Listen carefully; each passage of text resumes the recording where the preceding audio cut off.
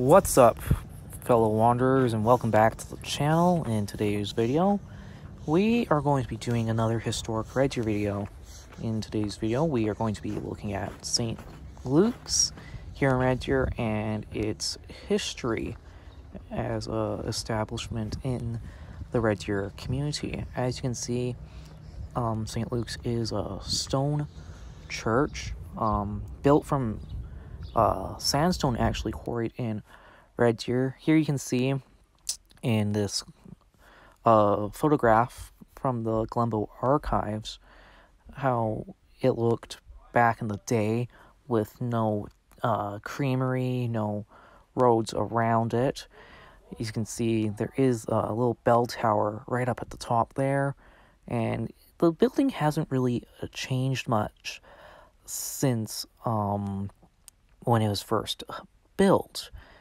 And you can see there is like some stained glass in there as well, all handcrafted and hand built, really well built by the locals at the time when they were looking for a place of worship. And here we are looking at an interior shot of St. Luke's. So as you can see, there is some stained glass there. It definitely has an arched ceiling, as you could tell from the previous photograph of from the Glenbow archives, that the ceiling is arched because of how how St. Luke's has been built, and it is very interesting. Like, there is that stained glass. It's very different from a Catholic church per se. It is very different. I wouldn't mind actually taking in a Anglican Mass and seeing the differences between that form of Mass and the Catholic Mass, just because I've been raised Catholic. It'd be very interesting to take that in. Again, here's another picture of St. Luke's back in the day. That's going to be looking south, actually, so that's going to be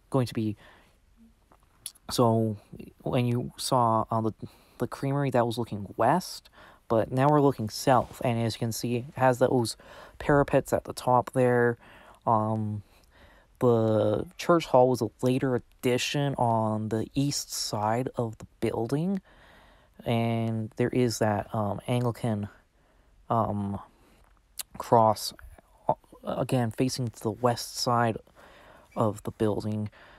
It's a very well built church. I'm glad that it was actually named as a municipal historic resource, just because a lot of buildings nowadays, like historic buildings, have been torn down to make way for progress, but it's absolutely fantastic that buildings like St. Luke's have been preserved because of their value to history.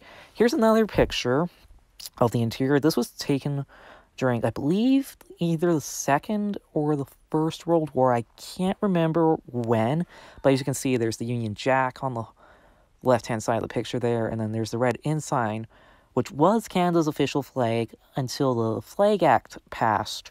So just another look at the interior of St. Luke's, which I found quite interesting, because it looks like it hasn't really changed much apart from the taking down of the flags on the interior there. Yeah, and I just found it quite interesting.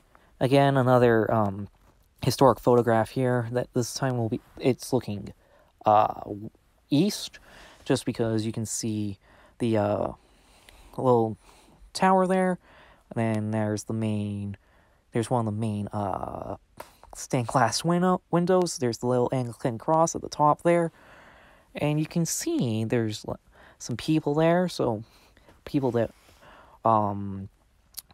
took part in the ceremonies, masses, baptisms, marriages, funerals at St. Luke's back in the day. It was very much a hub of activity. The church was a huge foundation of many prairie towns back in the day. A lot of boom towns First thing that was usually built, other than the railway and a train station, was the church, because it was a hub of activity for the community. As you can see here, across on the end there's that glass window, that stained glass window that was in that previous shot, in that previous historic photograph. As you can see, there's that tower there. So we're facing east here, and we're just kind of hanging out here, really just taking in how well it's been preserved. And now we're just going to be heading west here, just to give you a good idea of the stained glass here. They do have a couple of trees planted out front. Very interesting. There's the parish hall there. That was a later addition, like I said. And yeah, very well built. Definitely worth kind of checking out if you're in the Red Deer area. And yeah, I really hope you guys enjoyed the video. If you're new here, please drop a like and subscribe to the channel. And yeah, I'll see you guys in the next video. And thanks for watching.